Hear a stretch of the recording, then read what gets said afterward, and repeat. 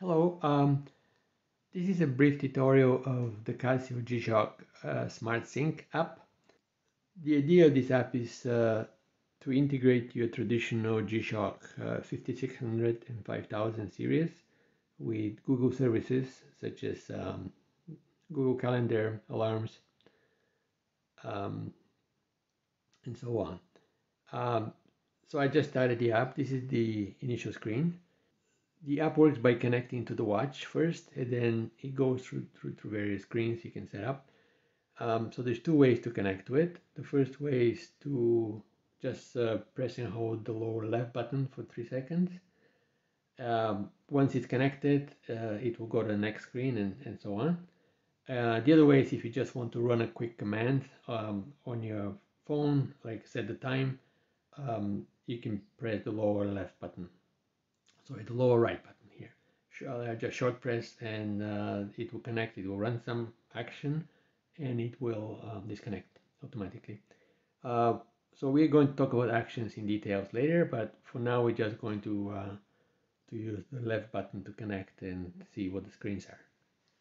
So right now I'm pressing this button on my Casio watch. It's a 5600 series. So you wait for the first beep, second beep, and it should connect now. There we go. Right, so it comes to first to the main screen. This is the first screen. From this screen we can set the time and we can set the timer, right? So one general rule in this app is that the user is in full control. So the app will not set time automatically for you. You have to basically press a button to do it. So right now the local time from the phone is 10:43. If you want to send this time to the watch, we just press this button, send to watch, and now the time is on the watch is synced with the phone. Another thing we can do is we can set the timer. So the timer basically you press over the numbers, over the timer numbers. And here you can enter different values, 4 minutes and 10 seconds, for example. Say OK. And the next thing to do is just to send it to the watch again, because nothing will happen until you actually send it. So now your watch will have this timer set up. This screen also shows the name of the watch. If you have a different watch, the name will display here. So mine is Casio GW-B5600. It shows the home time and also the battery level. Okay, so that's set for the screen. Next we are going to go to alarms. So these are the alarms. There's already 3 alarms set and enable on the watch, so they're shown here. And of course you can add or modify them. Let's for example modify the 3rd alarm. Let's say from 10:35 we want to set it to, let's say, 9 o'clock. Set OK to that, and you can enable or disable it. Let's disable it. You can also set the chime on and off. The chime is of course a beep at the beginning of each hour, right? Let's put it off for now. Another thing you can do is you can actually send the same alarms to your alarm app on your phone. So every Android phone has a standard alarm application, with different alarms in it. If you send it like that to your alarm app, the same alarms will be sent to it. So your phone will have the same alarms as your watch. So that's how they sync together, right? Okay, so the next screen is events or Google Events. This screen allows you to set reminders on your watch. These reminders are taken from your Google Calendar. So I didn't enter this manually here. They're from the Google Calendar, just set up in my Google Calendar. So some of these are simple events, like they happen once, one-time event.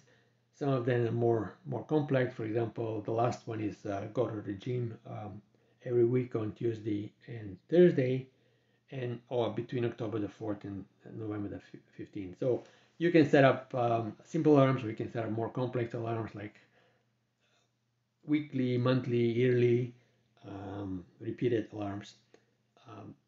Very similar to the Google Calendar, and when we're ready, we can just send this as reminders to your watch. So they will appear on your watch, and your watch will remind you when any one of these events happen if you don't have your phone with you, for example, right? So we just send it. Okay, we're going to talk about actions later, but let's first go to the settings screen, which is the last screen. So here, basically, you set your different different configuration on your watch.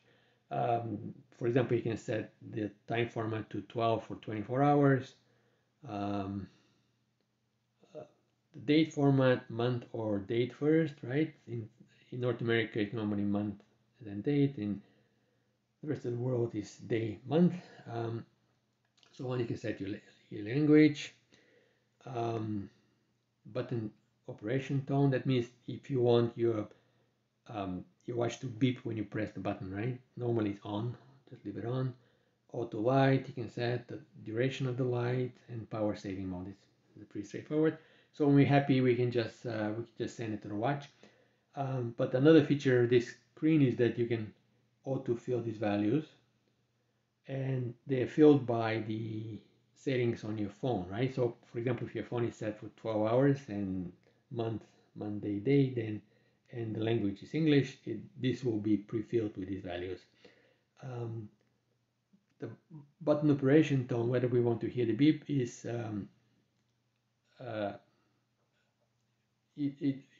it's normally on if we set to on, but unless your phone is in do not disturb mode, and then it will be set to off, right?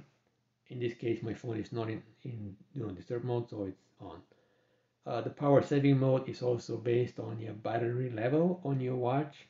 So it will not change unless your battery level on your watch is 15% or less. And if it is, then it will just turn this on, right? So when we're happy with that, we just again send it to the watch, and that's it for this screen. So let's go to actions. So basically, actions are programs you can run on your phone, or actions you can run on your phone by pressing the lower right button on your watch. If you remember, on the original screen, we had this lower right button to run actions. So you just short press it, and if you have all the actions that are enabled here will be run. So for example, one action is to set the time. So to set the time on a watch. So if the first action is enabled, then you press your lower right button, the time on the watch will be set. So you can look at all these. One thing you can do is you can actually take a photo on your from your phone by pressing the button on your watch. Say for example, if you want to take a remote photo of let's say a bird, you can put your watch anywhere like remote from you, and when you want to take a photo, you just press the button on your watch, and the photo will be taken, and it will be saved to your album automatically on your phone, right? And you can do that repeatedly. You can also turn on your flashlight from your watch, voice assist, and so on. There's also an emergency feature. Let's say if you're in an accident and you cannot operate your phone for some reason, let's say it's in your pocket, you can, if you enter a phone number here and you in the last action and you enable it, then this phone number will be dialed by pressing the button on your watch. So I don't think Google will let you dial 911, but you can enter your friend's phone number or something like that, and then this will be dialed, right? So just to recap, actions are commands run on your phone by pressing a button on your watch, and whichever actions are enabled will be run.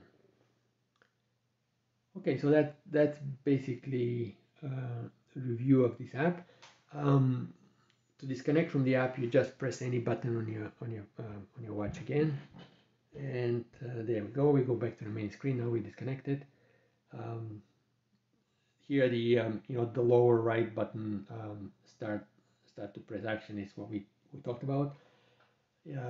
So short press to run actions. Yeah, that's it. You can get help throughout the app by pressing on the question mark here like that, and a help screen will come up. Depending on the context of that screen, it will tell you what to do. So that's basically it for the app. Thank you very much. Hope you enjoyed it.